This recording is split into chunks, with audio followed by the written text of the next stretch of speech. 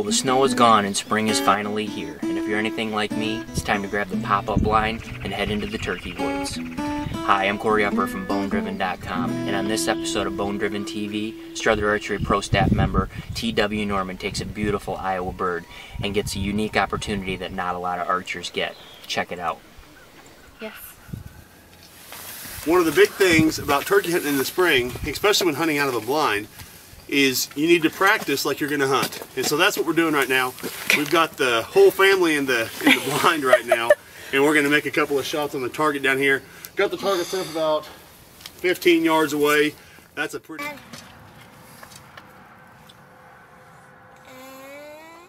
Fire! 1, 2... Yes! You got it!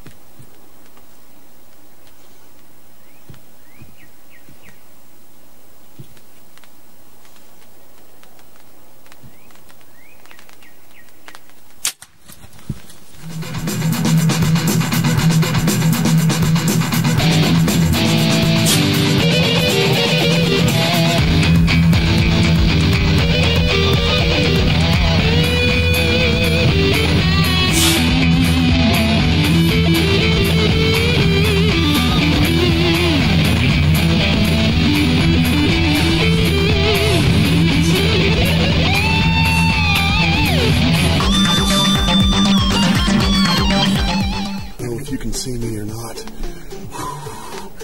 My nerves got the best of me. That first shot, I don't know what happened. I was shaking. I was doing something. But that shot there, I mean, Smoke City, boys. 12 yards. Strother SHO put the smoking John on there. I'm so jacked up right now. I know the video couldn't show it, but that bird, he came out of this gate up here and took forever to come in. But boy, he came in and the old SHO smoked him, son. I'm telling you, I'm so pumped up. God is good. God is good, man. Thank you, Jesus. Oh, this season's been rough, man. Birds have been henned up. It's been so cold, it's still snowing at the end of April. And I'm telling you right now, boys, we just, hey, I'm just a little bit excited. It's starting to rain. We got a lot of work to do, man. God is so good. And I just want to give this old Dakota Jacob a little kiss. He deserved it. He took a beating for me. Look at this old long beard, man. Beautiful. Beautiful bird. He is strutting, putting on a show, beat up the decoy. Now I gotta try to find my arrows. Anyway. Whew, he's a good 3-year-old bird, about inch long, inch spurs, and only probably a 9 or 10 inch beard. He's an awesome bird. Awesome bird. Thank you, Jesus, for this. Thanks, TW, for sending us that great footage of that turkey hunt. It's not often that an archer gets a second shot on an animal like that. Until next time, thanks for watching BoneDriven TV.